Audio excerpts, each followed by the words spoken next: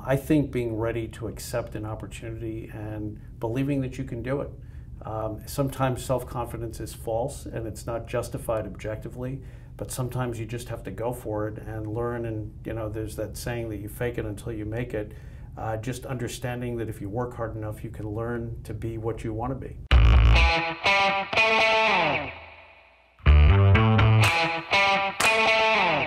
Hey, Dr. Bill here. So we're going to do another Meet the Mentor with a very interesting man. Please tell your friends to listen to Meet the Mentor. It's an amazing source of information. And the one thing that differentiates our podcast from others is a lot of podcasts, talk to successful people and ask them like what the secrets of their success are. And what I'll be doing today, and I've already warned my interviewee here, is I want to get takeaways for students who are listening to this that might want to go into the same line of work and find out like what is it that you need to be doing right now at this stage of your life if you really want to have a career like his. And you want to have a career like his because it was pretty awesome. So let me introduce Jonah Shacknai. Hard name to say. He serves as the executive chairman of DermaForce Partners, an aesthetic technology firm that develops and globally commercializes novel cosmetic skin products, which are mainly sold in doctors' offices. And he'll talk to you a little bit about that, why they made that choice, under the brand name Skinbetter Science. Prior to that, he was the founder of DermaForce. He was also the founding chairman and executive officer for Medicis Pharmaceutical Corporation.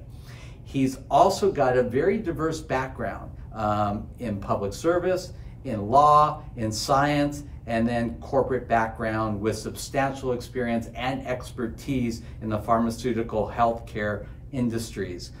He serves as the co-chair for the foundation board, the Campaign for Tobacco-Free Kids, and a lot of other nonprofits. And he especially likes working with economically challenged athletes and people with disabilities. Thank you, Jonas, for coming here. So let's start off in the beginning because you had a very, very unusual kind of career. You started off on Capitol Hill at the age of what, 21? 20, yeah. 20. How did that happen, and how did that lead into what you're doing today? Sure. I went to a college called Colgate University back east, and the college and the American Political Science Association had a fellowship. And that fellowship placed me on Capitol Hill for 6 months. And at the end of that period, the congressman, the chairman of the committee that I was working for, offered me a full-time job. And just by dint of some weird circumstances, I became his top guy a couple of months after I joined his staff on a full-time basis. I know, but like at 21, tell them what you were doing. This is unbelievable.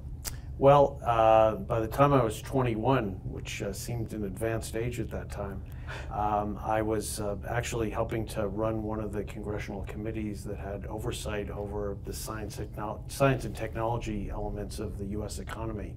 And from there, I went on and ran a committee called Consumer Protection and Finance, and we had jurisdiction over most of the economy. So it was an awesome job for a 21-year-old kid that had no experience. I'm sure I was full of piss and vinegar, but at the time, I had no idea how little that I knew, but I guess I was faking it pretty effectively. And as you were doing that, they encouraged you to go to law school, right? My chairman, my boss, encouraged me to go to law school, and I went to Georgetown, although I was hardly a model student, but I graduated. Okay, so you graduate law school, now you have a little bit of experience on Capitol Hill, a little bit of experience in law school, and all of a sudden, how did you get into the whole pharmaceutical and skincare and all that? What transpired? Well, one of the federal agencies that we had jurisdiction over, that we oversaw, was the Food and Drug Administration and other health policy organizations like the National Institutes of Health. So while I was on Capitol Hill, I had a lot of experience working with those agencies and their constituencies, industry people, medical researchers, scientists, And it was very attractive. This was definitely the knowledge part of the economy. This was kind of before the tech boom. So research and development was largely focused on healthcare and major innovations, and it was kind of a golden period. And I really wanted to be part of it, and I became so. Well, I mean, how did you start? And what was it that you did first? First, I was associated with a company in Florida called Key Pharmaceuticals. And it was the first major specialty pharmaceutical company. So instead of concentrating on a million different things, it concentrated just on asthma and cardiology. So we developed a couple of drugs that became very famous, one called Theodor, one called Nitrodur. And what exactly were you doing there? So I was in a strange situation. The two guys that were owning and running the company had a challenged personal relationship. As the company became more successful, they became greater rivals. And my job was really to sit in between them and sort of translate communications from one to another. All right, so you have a little background in business, you have a little background in law, you have a little background working with the FDA and all this, and now you're in a business situation where you're developing new drugs and you're basically a buffer between two partners that are having a hard time in business. Two geniuses, okay, that had really an inability to speak with one another. So they needed an intermediary that they could both trust. And you're how old at this time? Yeah, I was in my mid-20s. In your mid-20s. I guess I had an honest face. Okay, and from there, where'd you go? From there, through that experience, when that company was sold, I developed the confidence or the foolishness to start my own company, a company called Medicis. So when I was in my late 20s, I started this company that was focused really in dermatology. And over the course of our life, which was about 23, 24 years, we became the largest dermatology company in the world. And mention some of your products, because they're huge. Sure. So we had a lot of medical dermatology products. We're the leading company treating acne and psoriasis and diseases like that. Which products? Products that probably wouldn't be widely known, but okay. Solodine, Thermomycin Z, Ziana. Over time, we became interested in aesthetic dermatology, and we developed Restylane, Dysport. Okay, stop. Yeah. Do you understand Restylane, Dysport? They're huge. What's the market right now for Restylane and Dysport annually? $1 billion. Easily, right? Yeah. And so you guys, did you develop those? We did. We worked with partners, scientific partners, but yes, we developed and gained FDA approval for those products. Okay, so just so you know, Dysport was actually the first competitive product for Botox. Botox came out on the market, and then Dysport was actually the first product to compete with Botox. It's a little bit different derivative of the botulism that's used in Botox, but you know, some people claim it lasts a little bit longer and it's a little bit easier to use, correct? Some people believe that. Okay, and they're both excellent products. And then Restylane is what people are using for fillers today. So as you age, if there are lines on your face that you want to have filled in, Restylane is probably one of the most recognized products on the market. And between that, I would say together, they're probably each $1 billion a year product. It's a very big market, and we were lucky to kind of be part of developing it. We worked closely with a company called Allergan, which is the Botox maker. And I think our company and theirs really developed what's become a multi-billion-dollar world market. So when I talked to you earlier, I said, what was your biggest challenge along the way? And I loved your response. Yeah, so I had that job from the founder to the exit. We were sold some years ago to another New York Stock Exchange company. And the hardest thing for me, I guess, was reinvention. So there's a pretty big gap between someone who starts a company and gets it going and has the vision, and someone who can actually run the company 2 decades later. And I was definitely not that guy at the beginning. I was a good founder. I was very convincing about the prospects of the business. I think that I had the vision to help develop a business and hire incredibly talented people. But I wasn't the guy when I began to be able to run a business that was a multi-billion-dollar business, highly mature, with lots of employees and lots of structure and process. So I'd say that over the course of my 25 years there, I literally reinvented myself 4 or 5 times and became a different CEO, sometimes leaving my personality behind. I'm a pretty freewheeling, informal guy. I had to develop a lot of structure, a lot of personal discipline in order to be able to succeed as we went along. Probably there were places that I could have stepped out and given the job to someone that was more suited and more talented for that role, but I decided instead to become that guy, and that took a lot of effort.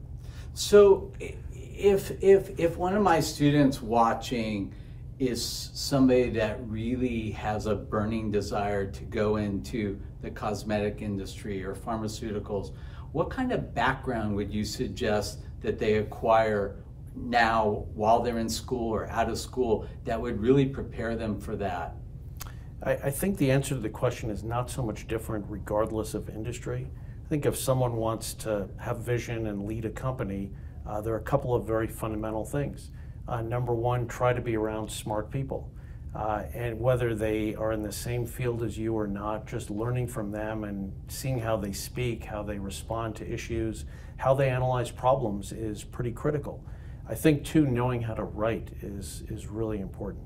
Interesting. I see so many people of many generations that literally cannot string 5 sentences together in a correct form and a communicative, presenting way. So I think the ability to be able to communicate not just orally but verbally is critical. And in our technology-intensive environment where it's easy to send a text or a quick email, the ability to write something thoughtful that's a little longer is really an absolutely necessary skill and can distinguish someone on their way up very easily. Because we don't just speak, we also write, people read things. So those are critical skills. Obviously, a broad scheme of knowledge is really important. I read about 6 or 7 newspapers a day, probably dozens of magazines a month, a lot of scientific journals. I try to get as much information as I can about anything so that no matter who I encounter, I'm able to have a conversation with them about something, engage them at a level that's important to them, and hopefully draw them out so that I can learn something from them. So when I think of mentorship as an example, I never think of it as a one-way street. There have been a few people that I've made it a point to try to develop over the years because I saw their potential, but it turned out that they either surpassed me or were incredible in other areas, and I wound up learning as much from them as they could from me. But it started with having a common basis of communication. If someone's a sports fanatic, you got to know what's going on in the sports world. If they're technology driven, you've got to know what's current in technology. Maybe they like to watch movies or TV. So having that broad scheme of knowledge allows you to communicate with everyone, and everyone has something to offer. So I think having one's ears open is critical. I used to have a saying with my kids that you can't learn anything if your mouth is moving. So the ability to get someone else to talk and tell you about what's important to them, what skills they have, the way that they look at the world and problems, those are critical insights. So you were in this business for 25 years? Yes. And then how did you sell the company? Well, I didn't necessarily want to sell the company. We were a publicly listed company on the New York Stock Exchange. We had a pretty significant market capitalization. We were worth a lot. And as a public company, you have a responsibility to listen to anyone that comes along that can help the shareholders to achieve more value. So a company came along and offered us a significant premium over where our stock was. They offered us more money than the rest of the world thought we were worth. And you have a fiduciary responsibility to listen to them, and right. If you don't take that deal, so I understand. So tell me what you're doing now. So with many of my ex-colleagues at Medicis, with whom I'd worked for 15, 20 years, we started a new company that's kind of in the same business. So we sell non-prescription skincare products, but we sell them only in professional offices. So we sell principally to dermatologists and plastic surgeons, and these are products that are really designed to improve the quality and the texture of the skin. So we're dealing with wrinkles, with age spots, the things that really affect men and women commonly that are seeing a dermatologist or plastic surgeon. And why would you just sell it in their offices? Because today it's so easy to have things all over the internet and just do direct sales. It is, and that was a very difficult decision, but one that I think is born out of respect for plastic surgeons and dermatologists. They're taking the time to assess a patient, to recommend a product, to really instruct them on the best use of a product. And imagine how you'd feel if you'd gone through all that and then your patient walked out the door and just went online to Amazon or another reputable seller and just bought the product. It would have completely undermined all the time and effort that you put into it. So for us, it's a matter of respect and kind of holding the line and respecting professional boundaries and making sure that the products, which we have that are potent, they do things, are really matched to the needs of a patient and not have patients just freelancing on the internet. Okay. So you've been at this current company for how long now? We're just coming on our 3.5 year of being in the market. And what are your big goals for the company? Well, now? We've been the fastest growing company in this market for the last 2 years. We're certainly among the most successful already. And as we began Medicis, our old company, we wanted to be the leading dermatology company in the United States. We have exactly the same aspiration for this company. We want to be the leading professional skincare company, and I think we're well on our way to that. Wow. All right. Now, I know, like me, philanthropy has been a really big part of your life.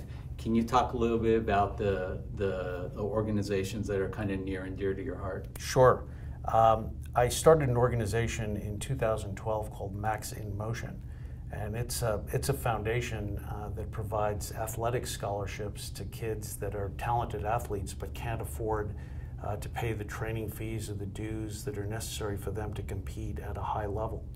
We also have a function in this foundation that helps kids with handicaps, kids that have some limitation physically, that still want to compete, whether it's power soccer or wheelchair basketball or wheelchair tennis. So we're very active in helping kids that are really committed aspirational athletes, but either don't have the means financially or physically to compete without some assistance.